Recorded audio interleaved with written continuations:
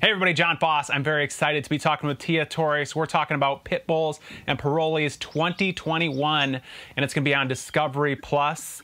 Tia, what are we going to see in this new season? More dogs and more humans, you know, just helping each other. Oh my God. It was dumped along the side of the road. This was intense. It's okay. The one thing that I can say about our show, and I'm proud to say it, is that it is 100% real, not scripted. It's as you see it.